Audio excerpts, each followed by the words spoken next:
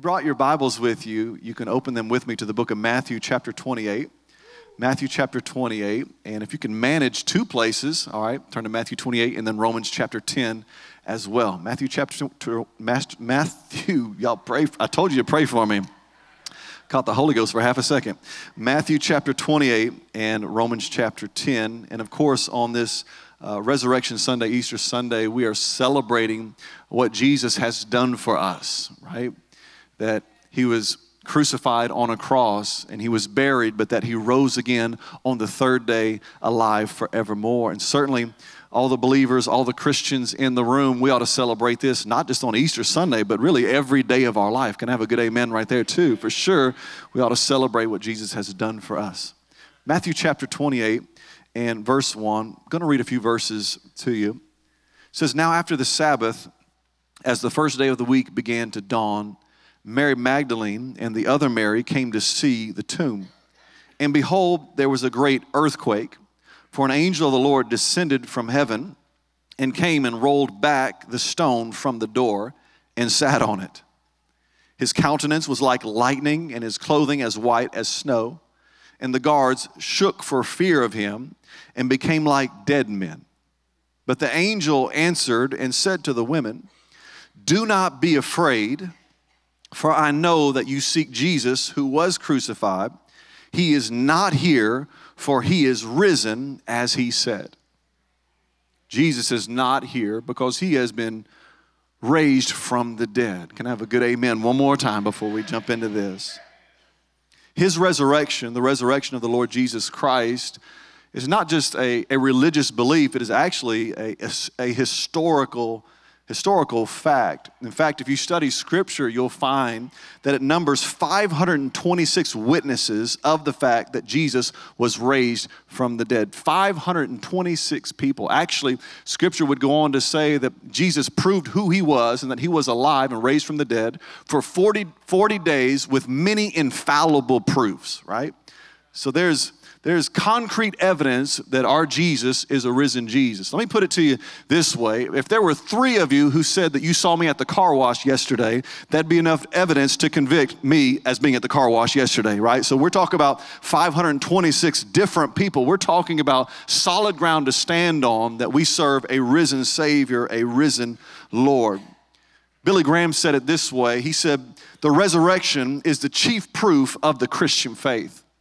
The resurrection is the chief proof of the Christian faith. And another man by the name of Charles W. Colson, I came across this, and I believe you'll like it. He was a special counsel to President Richard Nixon in 1969 and 1970. He said it this way. I know you'll enjoy it. He said, "I know the resurrection is a fact, and Watergate proved it to me." How? Because 12 men testified that they had seen Jesus raised from the dead. Then they proclaimed that truth for 40 years, never once denying it. Everyone was beaten, tortured, stoned, and put in prison, and they would not have endured that if it weren't true. Watergate embroiled 12 of the most powerful men in the world, and they couldn't keep alive for 3 weeks. You're telling me 12 apostles could keep alive for 40 years? Absolutely impossible. So we're not here just worshiping or celebrating some empty truth. We're worshiping and celebrating a risen Lord and knowing that there's an empty tomb. Come on, y'all. Amen. So what does that mean for you and me in 2019? Something that happened 2,000 years ago. How does that affect us right here, right now? I mean, a lot has happened between then and now. A lot of time has passed. A lot of things have happened. But what does this truth of who Jesus is and what he's done for humanity, what does that speak to us today, right here in 2019 on April 21st? Well, in Romans 10 and verse 9 and verse 10, if you turn there, you can look there now.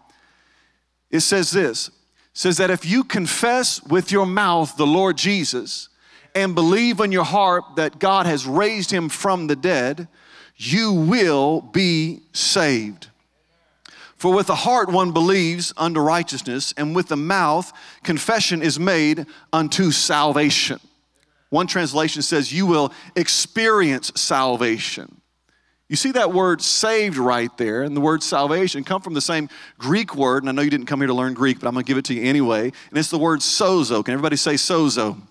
And it's spelled just like it sounds, S-O-Z-O. And that's the word that's translated saved, and then later salvation. And it means this: safety, protection, deliverance, healing, preservation, saved and salvation, of course, wholeness, and to do well or to be made well. So he says here that when you believe in your heart and really just confess with your mouth that Jesus is Lord, he says when you believe that he has been risen from the dead, right? You're not just acknowledging a historical fact, but when you call on him as Lord, it makes a difference in your life. You could say it this way: salvation comes to your house. And this salvation means more than just, hey, one day I get to go to heaven. And by the way, that's good news, right?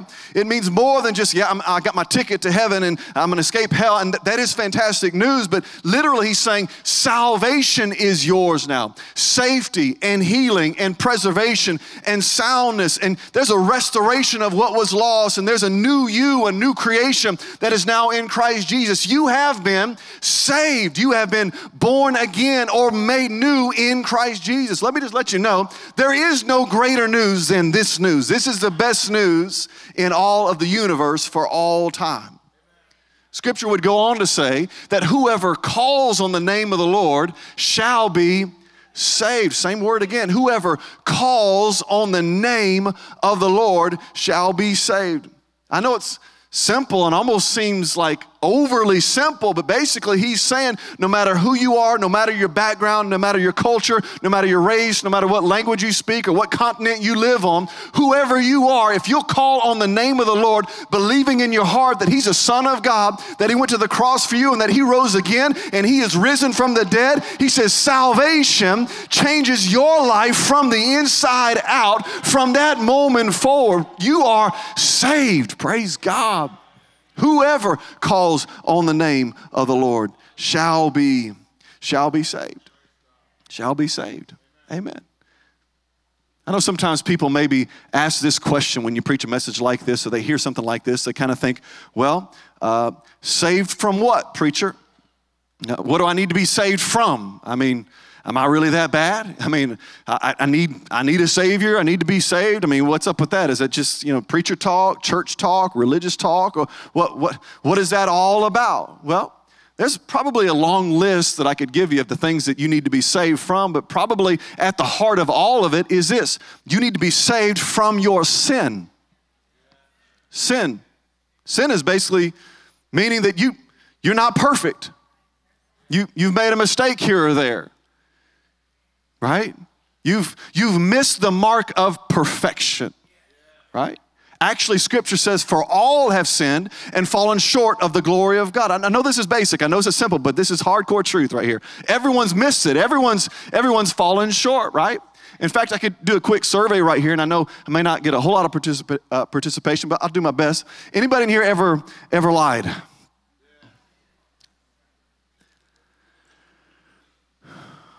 Wow, y'all are bad people. I can't believe you came to church on Easter Sunday. Anybody ever cheated? Anybody ever? Is there any of you liars out there just lied about cheating? Come on, let's be honest. Anybody ever stolen anything? Come on, anybody raise your hand. Have you ever stolen anything? If you're sitting next to somebody that raised their hand, you just kind of slide your purse a little bit further under your seat. Not going to leave my iPad alone by itself after service, for sure. Right? I mean, basically, if you get right down to the heart of it, yeah, we've certainly all missed it. We've all made mistakes. I can remember even when I was a kid, me and my sister, who's here today, great to have you here, and my brother-in-law, awesome. Anyway, we grew up in a motorhome because my parents were evangelists. We traveled around the country for 50 weeks out of the year in a motorhome. We were homeschooled, all of this, and so we stopped all kinds of places, and my parents made it feel like it was a fantastic field trip, 24/7. But I can remember one time, we pulled into, I believe it was a grocery store in the motorhome, and we got out and we were going to go in, and I walked past this candy bin in the grocery store. I walked past this candy bin, and the candy started calling my name. Anybody ever had the candy call your name? Anybody ever had Cinnabon call your name? Okay, you know what I'm talking about, right? So I walk by the candy bin, and it's like calling my name like, you want me, you want to eat me, I'm yours, and I'm walking by it, and so we're in the store for a little bit, then I walk back by it again, and I figured, nobody's looking, no one's really paying attention, nobody's watching, Dad's in front of me, and so I grabbed a piece of candy, and I put it in my pocket. Walked out of the store, didn't pay for it, didn't tell my parents about it. We got all the way to the motorhome, and apparently it had the look of a guilty sinner all over my face. I was trying to hold tight, trying to act like nothing happened. I was trying to pretend I was the hardened criminal that I was. Dad said, "What'd you do?" I'm like, what do you mean what I do? Now, obviously, I'm pretty terrible at lying. So he's like, you did something you shouldn't have done. You look like you mess your britches, Aaron. Why do you have that look on your face? What, Dad? What, Dad? He goes, and then finally got it out of me. Dad, I took a piece of candy. He said, all right, you need to repent to God and you need to bring the candy back in the store. Oh, sweet Jesus, right? But we've all had moments like that in our life, and maybe not just when you were a child, but maybe in your 20s, maybe in your 30s, maybe in your 40s, maybe in your 50s, you've had moments where you've done things that you knew you shouldn't have done, and it wasn't right, not just before other people, it wasn't right before God, and you've got this guilty conscience, this condemnation, and I want you to know that God has made a way for you to live free from your sin. God knew that people were going to miss it. He knew humanity was going to miss it. He knew Adam was going to sin in the garden. He knew that people were going to fall into this and it was going to be a big mess, but he had a plan of redemption for humanity. And that's why he sent his son, Jesus, born of a Virgin Mary, lived holy, spotless, pure, perfect, never sinned, not even once. And at the age of 30, he's anointed by the Spirit of God, and he goes about doing good and healing all who are oppressed by the devil. He's raising the dead, making the blind to see, the lame to walk, speaking truth. I mean, walking in authority and power, but at the age of 33, he is betrayed and he's beaten. It's a crown of thorns on his head, and he goes to the cross for us. Jarrell, would you help me? He goes to the cross for us, and I want to do my best to illustrate this so you remember this Easter Sunday and this message. Jesus went to the cross for you and for me and for all of humanity. If we were to take a moment, and I certainly don't want to relive all the mistakes of my past, but if we were to take a few minutes to kind of tally up everybody's sin in the room, it might get real ugly real fast, wouldn't it? If we were to just take one section over here, it'd be like, man, by the time it's all over, like, my goodness, wow, we're a mess. But if we added up every section in the room, you'd find out real quickly, whoo, man, we are not perfect people. But what if you took all the sin of not just the people in this room, but everyone in Alexandria, just our city?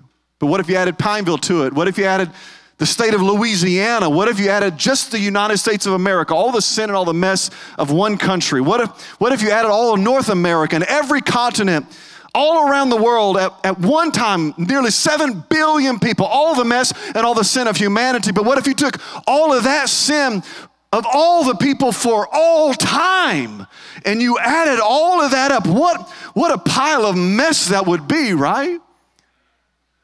But yet ultimately, in our lives, we realize that what Jesus did, not only did he do it for the whole world, but he did it for the one. And that one is me. So if we boil this down to, let's flip it on this other side, please. Thank you. Thank you. I'll give Jarrell a big hand. You're doing a great job. Looking pretty fresh today, too. He's got like, what is this? What is this? This is like some fantastic print and red Levi's shoes. What a great man. So there's a lot of things that he went to the cross for, as far as if you kind of, got specific with some things. But bottom line, and, you can applaud my artistic ability in just a second. It boils down to just one word. And that word is sin. Right? Actually, Scripture says that he was made to be sin who knew no sin, that we might be made the righteousness of God in him. So Jesus went to the cross and took our sin upon him, all the mistakes that I made, the time I sold a candy in the candy store, right, at the grocery store, the time I lied, to my parents that I was somewhere that I really wasn't, All the little things and the things that we kind of think are big and some things we think are small, doesn't really matter, just kind of adds up and realize we're just a mess without Jesus. And so Jesus went to the cross to take my sin, and because he came to take my sin, I'm going to sign my name and signify that what Jesus did, he did for Aaron Hankins. He did that. He did that for me, but he didn't just do it for Aaron Hankins. He did it for Derek too. Would you come up here and sign your name, Derek? Because we know Derek's a big time sinner, and he really needs to sign his name to this cross. He's missed it, right? But Jesus saw that before you ever showed up on this planet. He saw that, right? And so he died for Aaron Hankins, and he died for Derek too. But it's not just Aaron and Derek. It's for Aaliyah too. Would you come up, Aaliyah? Because, right? He died for the sin of Aaliyah, but not only Aaliyah. He died for the sin of my father-in-law, Joel. Come up here, Joel, because we know you need the grace of God as well. Love you, Joel. Amen. He died for the sin of, but not only Joel is Kenitha. Would you mind coming up, Kenitha too? Right, because he died for your sin, but not only this crew right here, but really everybody in the room. Actually, Scripture says all have sinned, so all of our sin. And I'd like for you this morning, if you say, you know what, I want to sign my name to that cross. I'd like for you to join. Come on, anybody want to come up here and say, you know what, I'm going to put my name on there and realize that the grace of God is sufficient for me. Yeah, right in the middle of service. I know on Easter Sunday, this is kind of rolling the dice a little bit because you never know who's going to come up here and what they're going to try to do. Don't touch my computer. Because some of you are liars and thieves, so just be careful with that. All right? Right, but you can sign your name and realize that where sin abounded, and when you realize all the co-signers of their sin are on this cross, you realize that where sin abounded, and it really does abound, Scripture says in the book of Romans that where sin abounded, grace did much more abound. So no matter how much sin is on it, and if we took this cross and we traveled all around the country and had everybody sign it till the whole cross was blacked out, right? Jesus' blood is still more than enough for my sin. Actually, we sang it this morning. What can wash away my sin? What can wash away my sin? Nothing but the blood of Jesus. What can make me whole again? What can preserve me? What can keep me? What can keep me safe? What can make me righteous? What can make me holy? Not my own works, not my own obedience, not my own, right? Because if it was that, then we'd be good enough to earn salvation. But look, at the end of your life, you better know that it's more than just your good outweighing your bad that has brought life into your life. Hallelujah. It is a Savior who has taken your sin upon him on the cross of Calvary some 2,000 years ago. And he made a way for you. Whew, hallelujah. He made a way for you where there was no way. Because sin says, Amy, you're not worthy of this moment. What's your name, brother? Sin says, Matt, you ain't worthy of this. Adam, you aren't worthy of this. What's your name, brother? Dennis, you're not worthy. You can't come up on a stage. You can't come to church on Easter Sunday and act like you love Jesus. We know what you did 3 weeks ago. You know what I'm saying? Like, what's your name? Sade. Awesome. Right? Sade. She should have been in the dance a few minutes ago, right? I don't know. Right? And so you kind of can go down the list and you realize very quickly that I fall not just a little bit short. Like I'm not even close. I'm not even hitting the target at all. I'm not there at all. But by the grace of the Lord Jesus Christ, the Apostle Paul said this. He said, by his grace, I stand. And some of you are here on this Easter Sunday morning and you realize very readily that it's by the grace of God that I can walk into a room like this and experience the greatness of the presence of an almighty God and a loving Savior and the power of the Holy Spirit and stand to tell the story on the other side of it. Hallelujah. Easter Sunday, Resurrection Sunday, Passion Week, the gospel of Jesus Christ is not about how good humanity is, but it's about how great our God is. It's about how wonderful redemption is. It's about how powerful the blood of Jesus is. There is a great God who loves you, who has a plan for you, who's made a way for you. And no matter how far you feel away, no matter how much you messed up, no matter how much you look like you messed your britches. Sorry to bring that up on Easter Sunday, y'all. You couldn't earn it anyway. You couldn't deserve it anyway. You couldn't pay for it anyway. You know what your sin deserves?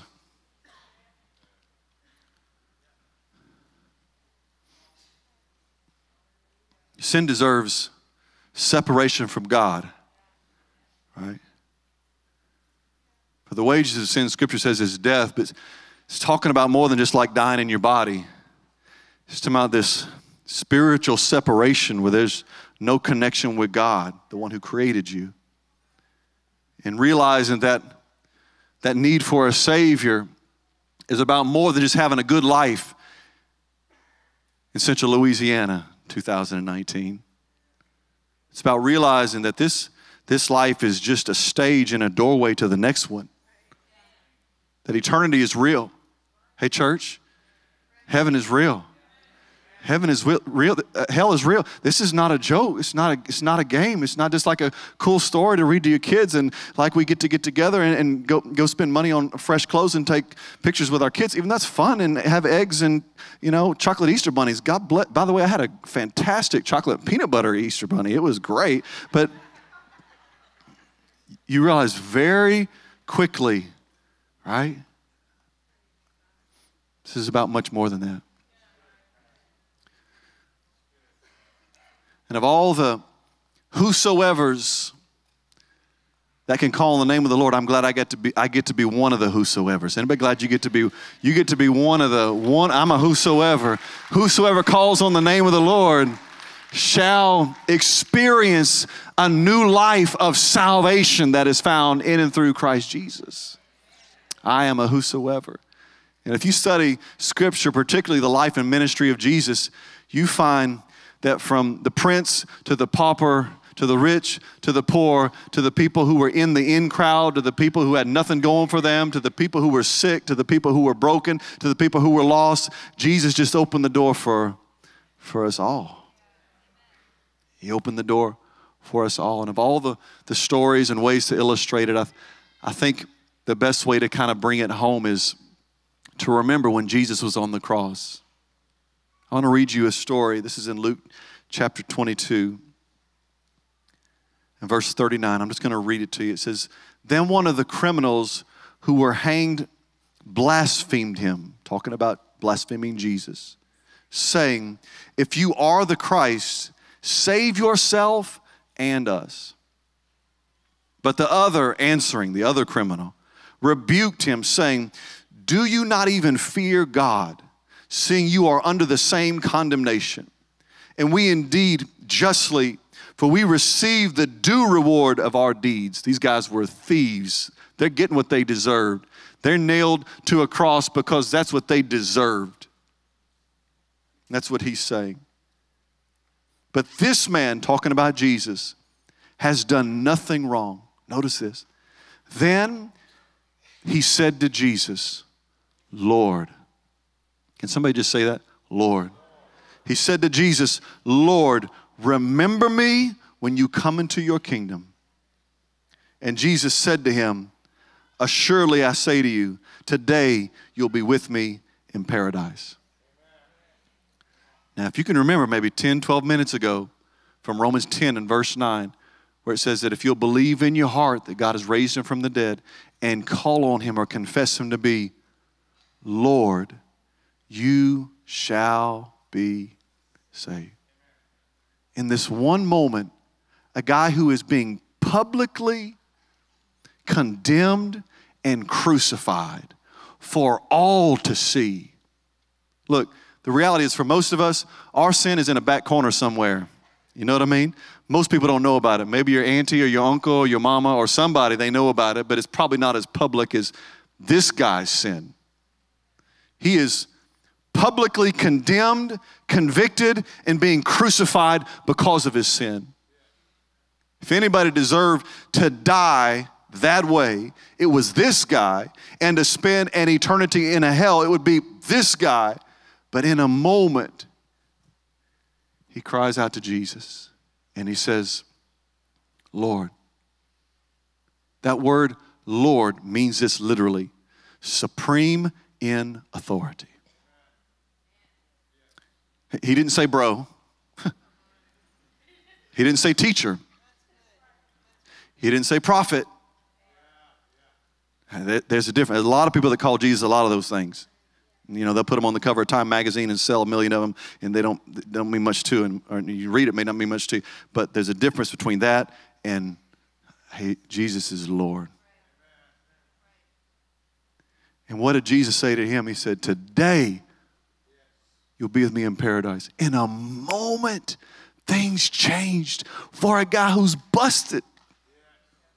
Like he's totally busted. He didn't have time to join church. He didn't have time to go through grow classes, go to Bible school, speak in tongues, or get baptized. None of it. But just faith in Jesus. And I like all those other things. It's good. But in a moment, that's not what happened. Lord, sometimes you need a few good preachers to confuse you. But if you just read the Bible, you'd go, well, I can get saved right here, right now. Jesus! You are Lord. Look, in a minute, I'm going to lead you in a prayer, and it's going to be filled with a lot more than just Lord. We're going to say a lot of good stuff. But the truth is, you can just call on him. I heard the story of this one man. His wife had been going to church for a long time, and she'd been praying for her husband's salvation. She'd been, Lord, save my husband. The whole church kind of got together. They're praying for this man to get saved. They're praying. We want, oh man. And one Sunday, and he'd come to church, but he just kind of sit there, and he's not happy about being there. He's just there because his wife wants him there. And so he's at church, and this is happening. And so, but one Sunday he's at church. He's at church, and he comes up to the front.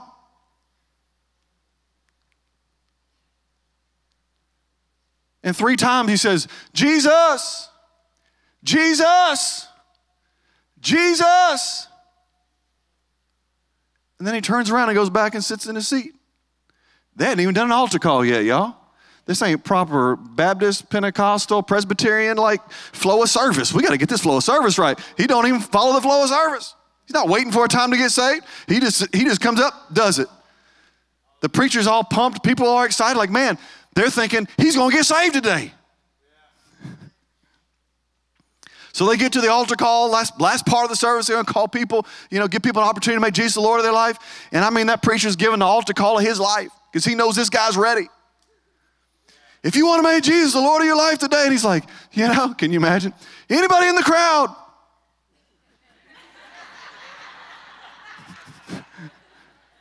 Preachers are so funny. Anyway, myself included. It's like, I know who needs to get saved today. It's you. He's like, that's what's happening. But he didn't raise his hand and he didn't come forward. They're like, what happened?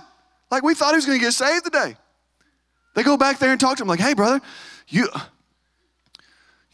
saw God moving on you. Thought you really wanted to get saved today. He said, I did get saved today. Yeah, but you didn't come forward. You didn't raise your hand. Like, you didn't do the altar. You didn't do any of that. He said, but I did come and you heard me. I called on Jesus. He said, preacher, you said whoever calls on the name of the Lord shall be saved. I did 3 times.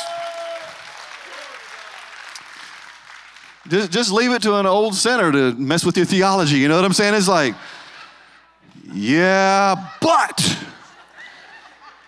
here's our card with 100 things you need to do next. And don't get me wrong, if you stick around here, you know we believe in growth and moving forward and getting baptized. I believe in all that, okay? But the simplicity of the gospel is this: whoever calls on the name of the Lord shall be saved. From your heart, with faith and confidence and acknowledgement. And when you do that, when you call on the name of the Lord, Scripture actually talks about when you acknowledge Jesus publicly and you just say, hey, I believe he's Lord. It says that Jesus talks to the Father about you and go, that's one of ours now. He's unashamed. And I realize on a Sunday like today, there's probably a lot of you in here, you know, you love Jesus. You're here on Easter Sunday. Congratulations. We're glad you made it. Man, we hope you keep coming. But there may be a few of you here who you realize, you know, I've got my name all over this, you know. I've missed it, and I need for Jesus to do for me what he's done for others. Scripture says in Romans 10, all the way through verse 13, right in the middle of that, it says, the same Lord is rich the same Lord is rich to all who call upon him. Yeah, there we go. The same Lord over all is rich to all who call upon him. Same God who saved me is the same God who's made a way for you. I say this all the time, but I hope you realize it. It's a lot bigger than church membership. It's a lot bigger than showing up twice a year. It's so much bigger than that. It's being a part of a family, born into a kingdom with a new life. And when Jesus died on that cross, and he was buried, good news is he didn't stay there. But on the third day, after he'd paid the price and the penalty for your sin with his blood, this is what has happened to your sin. As permanent as this looks. Come on, anybody ever got Sharpie on anything? It's like it's over, throw it away, right?